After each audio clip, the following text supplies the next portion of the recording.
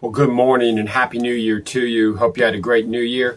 As we begin our Monday meditations, I want to challenge you in this year as we post our Monday meditations.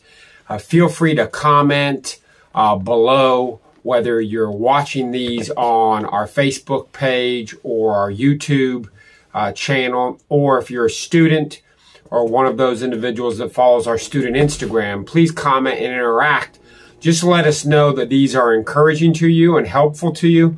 And that would be a real blessing to me as we try and make these Monday meditations as edifying and helpful to you as possible as you begin your week. So that's our goal with these, just to give you the beginning of the week, a time to reflect upon Scripture for a few minutes, to get your mindset and your heart in the right place for the week. So we're going to be reading through the book of Ephesians for the first few months of 2023. We're going to work through the entire book of Ephesians, and we'll look forward to that, spending time with you each Monday, Lord willing, in a few verses in Ephesians. And so we're starting this morning by reading Ephesians chapter 1, and I'm going to read verses 1 through 10 of Ephesians chapter 1.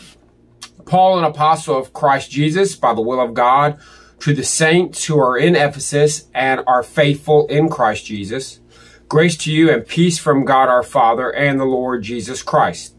Blessed be the God and Father of our Lord Jesus Christ, who has blessed us in Christ with every spiritual blessing in the heavenly places, even as he chose us in him before the foundation of the world, that we should be holy and blameless before him.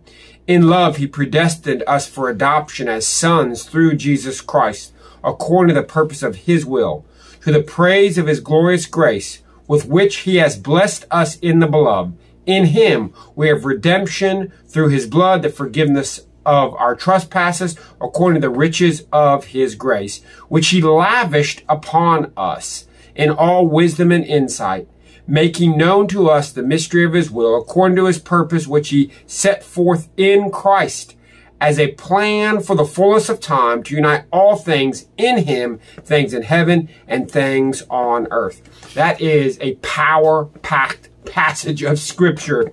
But the thing I want you to think about this week is all that we have in Christ. That's Paul's point here in Ephesians chapter 1, these first 10 verses or so, as to get the Ephesians and us to recognize all of the blessings that we have are not because of anything good about us, but because of Christ. As it says there in verse number 3, he has blessed us in Christ with every spiritual blessing.